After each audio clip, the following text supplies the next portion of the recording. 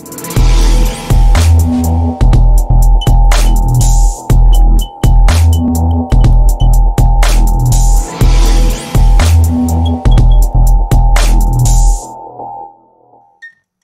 in this video we will learn about domain provider has suspended your domain, how to diagnose and resolve this.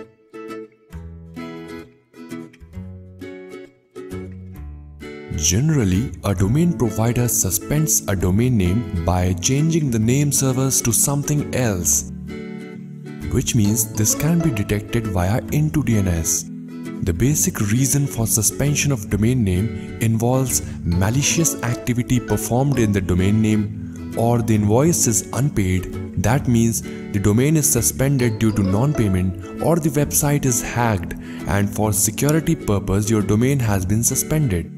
Now, in order to verify that your domain name is really suspended, go to intodns.com and then search your domain name. Here, you will find the name servers something like this.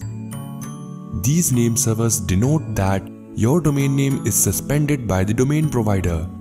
The best solution to this problem is to contact your domain provider.